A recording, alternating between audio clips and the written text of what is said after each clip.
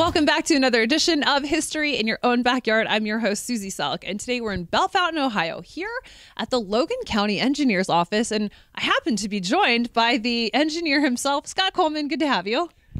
Good to have you here. Thank you for coming. Absolutely, our pleasure. And joined with me also is the president of the Ohio Historic Bridge Association, David Simmons. Thank you for being here. Always a pleasure. All right, so we are going to be talking about the Logansville Iron Bridge on, is it County Road 21? Correct. So David, what is so special about our iron bridge here? This is an iron bridge built in 1882 to replace a wooden bridge that was only a few years old. And it is really significant for its truss design and for its history.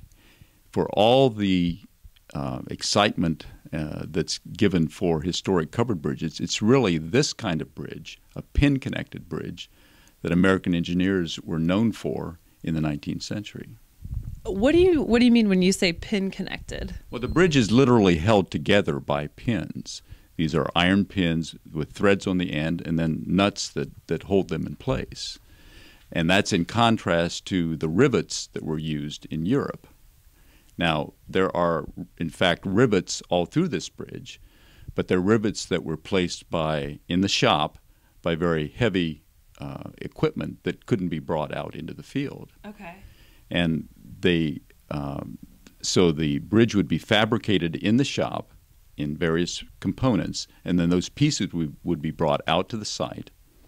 A wooden platform would be built, and the structure would be erected, and it would be held together by these pins, kind of like the classic erector set. Yeah. It's really the same concept. Okay. And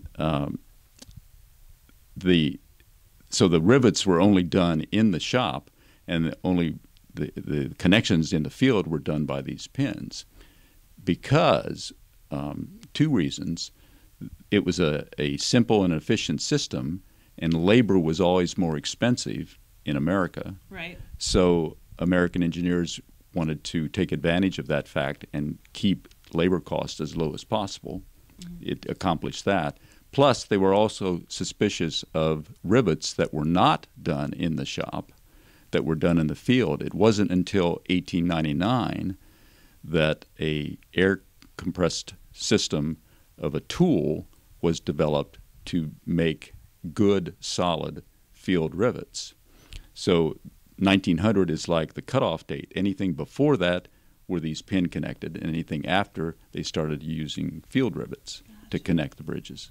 You mentioned a specific type of truss earlier. What exactly is a truss? Well, we can demonstrate that if we use a framework with nuts in each corner, screws and bolts. You can see it's very flexible. But if I take and add a simple diagonal member here, it becomes rigid and no longer is that flexible. And essentially what I've done is created a truss. Are you seeing this, Scott? Yes, I'm seeing this. Oh, okay, It really works. This is good stuff, David. So that explains the configuration of a truss. Thank you. But now how does it work? Well, any truss has two types of forces that act on it. Forces that are pushed together, said to be compression, and forces that pull apart are said to be in tension.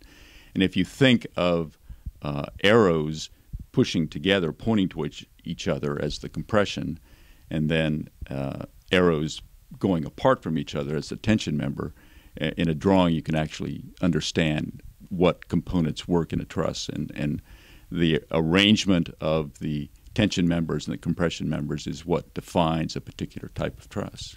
So in an iron truss, it's really easy to see what parts are the compression members and what parts are the tension members, because they look visually very different. The compression member is going to be very heavy and built up, and the tension members are going to be much slender and much thinner. And in a through truss, which this is, in other words, traffic drives through the bridge, the inclined end post and the top cord are always going to be in compression, and the bottom member is always going to be in tension. The tension members will always have eyes on each end to accommodate the pins that I mentioned before. Yep. So that is how it's all connected with those pins. So each of the tension members has to have those eyes at each end. And American engineers were really renowned for the precision, because if you're creating a structure like this, it has to be created with very, very close tolerances. So American engineers were really known for their ability to create these members in very precise measurements, something that the Europeans were just astounded that this could be done in American factories. For the Logansville Iron Bridge specifically, how did the truss work? Well, this is a form of a Pratt truss, and in a Pratt truss, the verticals are always going to be in compression, and the diagonals are going to be in tension. The thing that's distinctive about this is that it's not a single intersection Pratt, but a double intersection Pratt. So the diagonals cross from the first diagonal it comes, or the first vertical it comes to, and goes to the second vertical. So that's where the name double intersection comes from. Gotcha. It was a type of truss that was developed in the 1840s by the railroads for long span structures. And when the first railroad bridge was built across the Ohio River in 1865, this was the kind of truss that was used, and it became the standard in the Ohio Valley for 25 years. But it is a system that became very popular on highways in Ohio, and there are really only about a dozen of these bridges still standing in the state, and there are very few of them that are still open to traffic like this one is. And the structure itself is very carefully proportioned. By that I mean that the size of the diagonals varies from one end to the middle and then from the middle to the other end according to the amount of stress that's placed on the structure. The idea being that you didn't want to have too much metal, you didn't want to have too little metal, obviously. It's sort of the Goldilocks principle.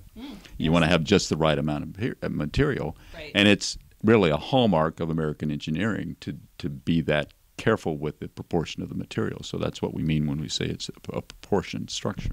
David, you've highlighted the American aspects of this bridge, which I love, but who built it? Right. It was built by the Massillon Bridge Company in 1882. And it's interesting, the Massillon Bridge Company had been established as one of Ohio's multiple number of iron bridge builders. Ohio was blessed with a large number of iron companies, and obviously these kinds of bridge companies were established to take advantage of that fact.